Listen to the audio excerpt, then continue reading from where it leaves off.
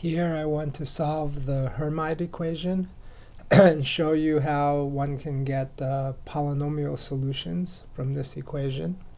So the Hermite equation is y double prime minus 2xy prime plus 2 lambda y equals 0. And what we'll see is that for integer values of lambda, positive integer values, we'll be able to pull out polynomial solutions. Okay, so our approach will be by power series. So we're going to try the power series solution, y of x equals the sum from n equals 0 to infinity of a sub n times x to the n. And we substitute into this equation. So the second derivative, the first two terms will be 0. So we have n equals 2 to infinity. Then we'll have an n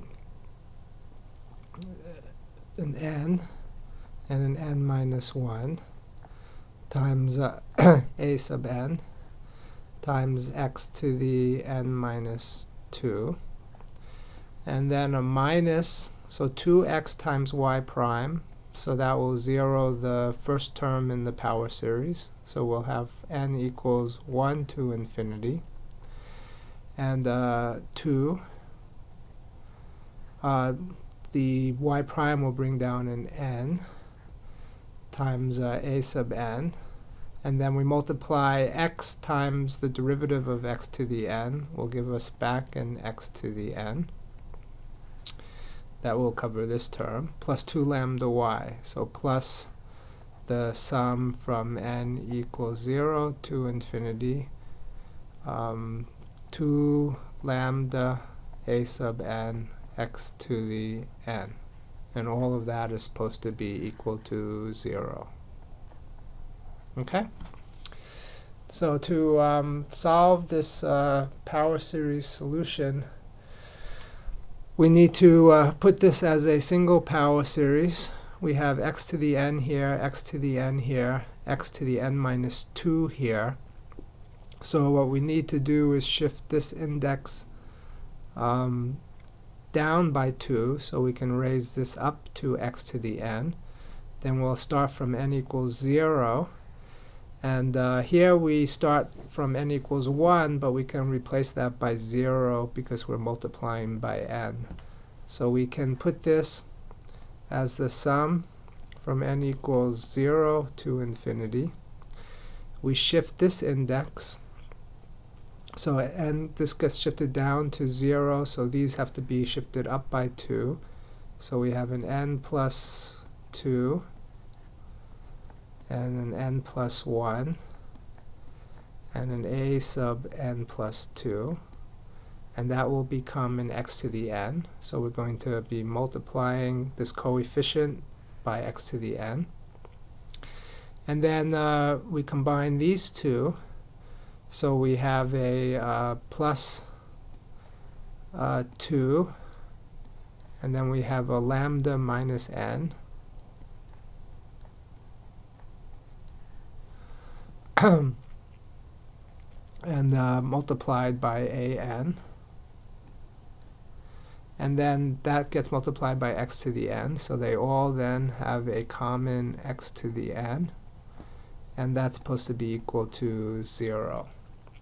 Okay, so now we have a single power series, and we can set this coefficient here to 0. That will give us a recursion relation. So we will end up solving for a sub n plus 2. We will end up with a sub n plus 2. Bring this on the right hand side. So we have minus 2 lambda minus n times a sub n, and that will be divided by n plus 2 times n plus 1. Okay, so that's our recursion relation. Now we can obtain then two independent series. So if we start with n equals 0, we'll get a0 here, and this will be a2. We put in a2, we get a4, etc. And if we start with n equals 1, we'll have an a1 here, that will give us a3. We put an a3 here, that will give us a5, etc. So let's figure out what those values are. So if we start with a0, then when we put n equals 0 here, we'll get an a2. So a2 is putting in n equals 0, it will be minus 2 lambda over n equals 0, 2 times 1, and that will be a0. And then the next term would be a4, putting in n equals 2 here, so it will be minus 2 times lambda minus 2, a2. Let me write that down. Minus 2 times lambda minus 2, a2, over 4 times 3. And we substitute in the value of a2, so that means this one will become a4 equals, a2 is minus 2 lambda, so minus 2 times minus 2, so we'll have 2 squared lambda minus 2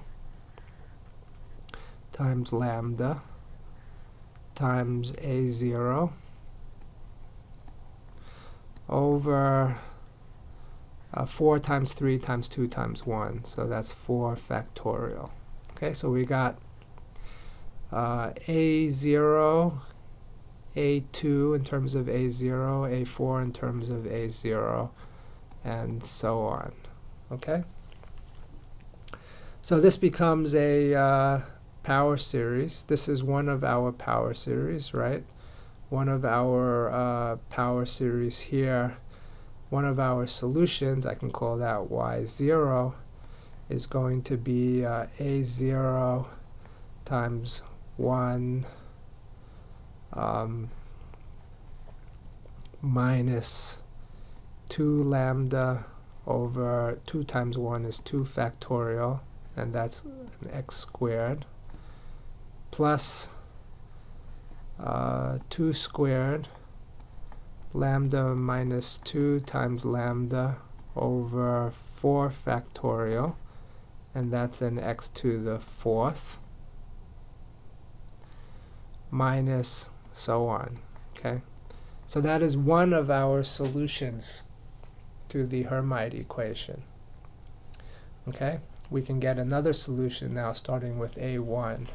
So let's look at this one first. If we look at this solution, we see that it can become a polynomial if lambda is 0, then all of these terms will be 0. So if lambda equals 0, one of the solutions is a polynomial.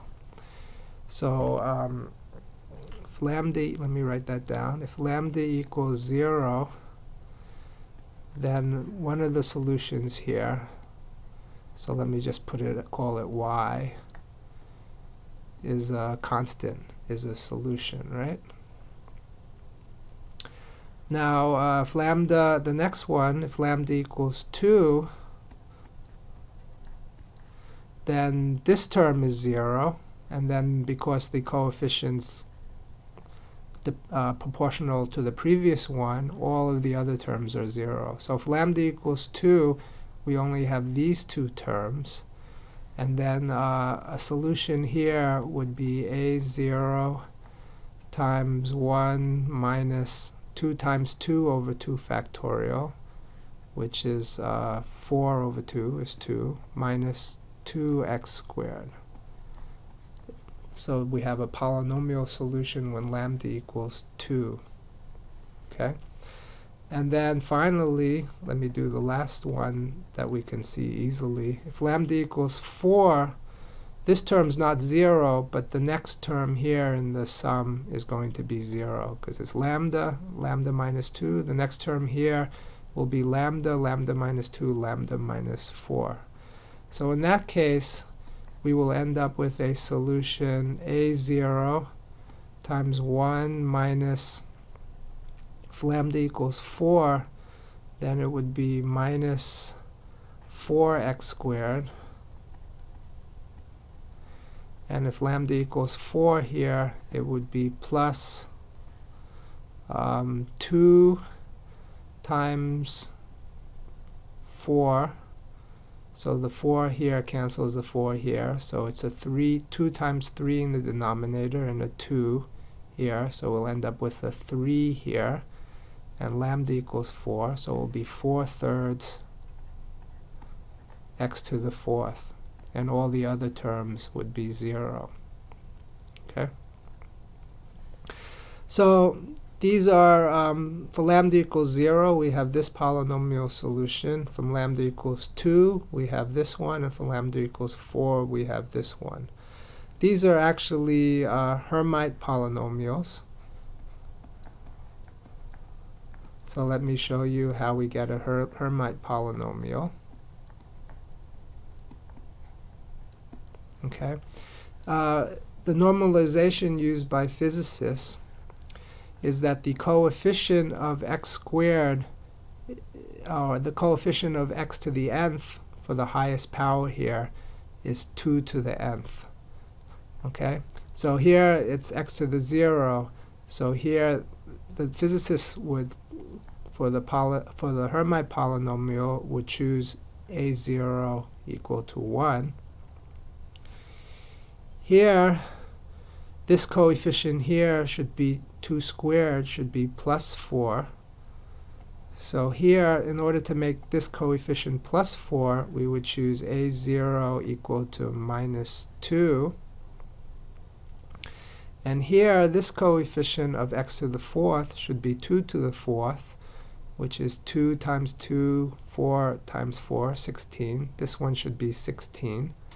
In order to make that one 16, we should take a0 equals 4 times 3, right? So 12.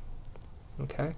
So with those choices for a0, we get the first 3 even Hermite polynomials, which I can write down. It's called h0 of x. That one would be 1. And h2 of x, that one would be with a0 equals minus 2. So we would have a 4x squared minus 2. And then h4 of x would have 16 x to the 4th.